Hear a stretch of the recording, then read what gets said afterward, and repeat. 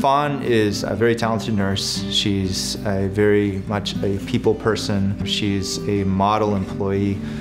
She's just somebody that people want to be around and people want to be like her. Fawn sets a great example for her colleagues. She is CRRN.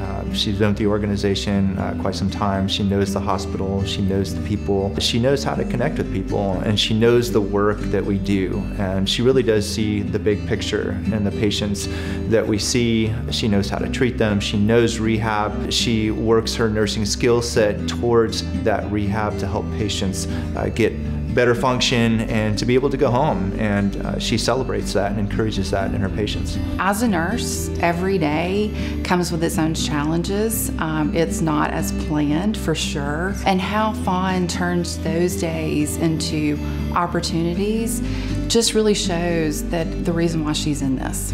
This past year, of course, has been very, very hard for everyone in healthcare. But Fawn took it to a different level, and she obtained her CRRN during this.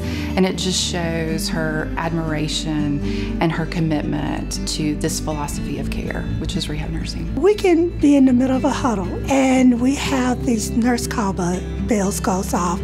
And if a patient is getting up out of bed, it's a certain alarm that you hear.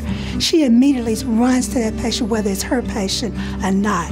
And that's inspiring because that's one of our goals, is working on fall preventions, and she leads that towards fall prevention. Fawn is one of the funniest people I've ever worked with. She not only is with me, she's with the patients.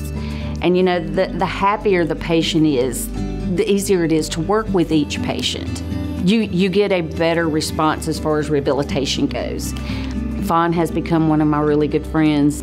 Everything about her just screams, this is what I love to do. The compassion, the love that she has for her job, for this company. I mean, it's just, it shows in everything she does every day.